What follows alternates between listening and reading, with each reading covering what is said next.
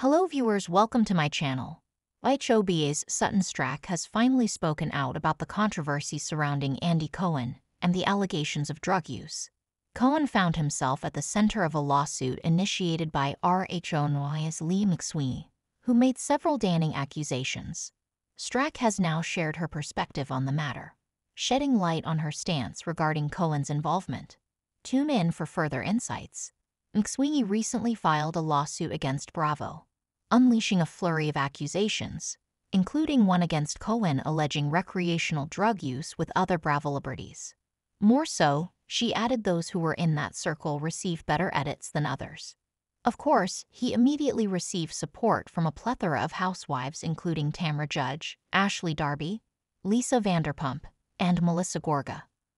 Despite the controversies surrounding Andy Cohen and the allegations made against him, several individuals have come forward with kind words, indicating their long-standing familiarity with the industry.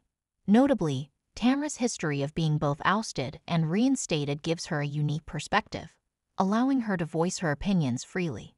However, Sutton Stracke, known for her propriety and unapologetic stance on matters like her opposition to Erika Jayne amidst her husband's legal troubles, has also weighed in. According to reports from Monsters and critics, Stracke has openly expressed her admiration for Cohen, describing him as a gentleman and a professional. This commendation carries weight, given Stracke's penchant for maintaining a high social status and her willingness to speak her mind without reservation. She may not always be the most likable, but Sutton definitely made an impact in Season 13. Stracke her moments with Naaman and her colorful horse. She is a character no matter what some have to say amidst the accusations and criticisms directed at Andy Cohen by Brandi Glanville and Lee McSweeney.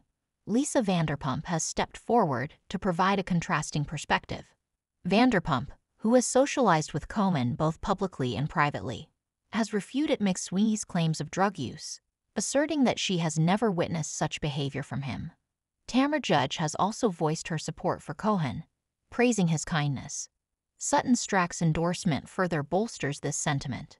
The overwhelming support for Cohen, characterized by sincerity, raises questions about the validity of the allegations against him.